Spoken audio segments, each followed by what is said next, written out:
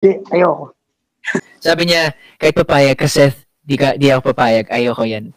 So, this for KATHRYN. Ikaw ba, are you ready to see DJ to be paired with a different leading lady? And how would you feel about it?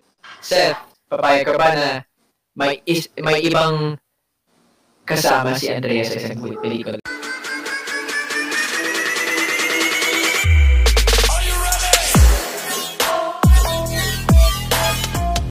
So, for my second question, this is for KATHRYN. You were paired before with a different leading man. So, ikaw ba, are you ready to see DJ to be paired with a different leading lady? And how would you feel about it? You know, honestly, ayoko maging selfish na ipagkait yung ganong opportunity kay DJ. Kung dumating yung time na may offer sa kanya and gusto niya, and... Ayoko. Ayoko. Don't close your door for this, diba?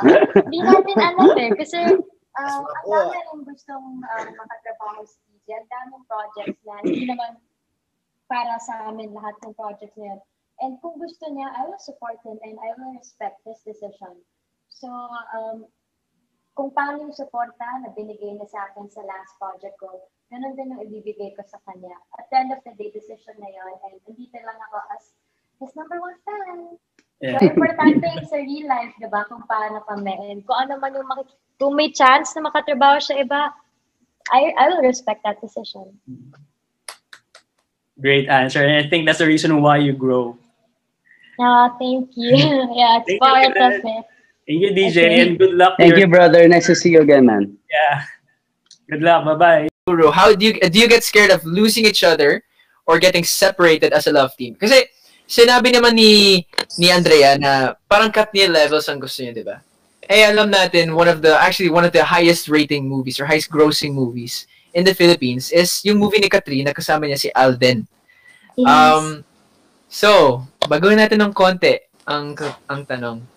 Seth, papayag ka ba na in the future years, pag established na kayo, pag mas matanda kayo, very professional actors, papayag ka ba na may ibang kasama si Andrea sa isang pelikula, katulad ni Alden at ni KATHRYN? Oo. Payag ako.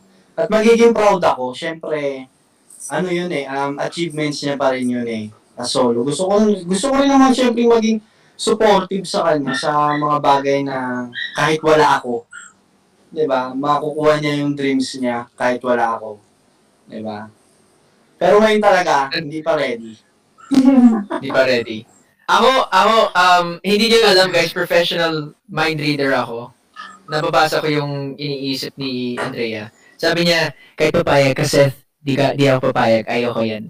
So, I love the commitment na meron kayo sa isa't isa.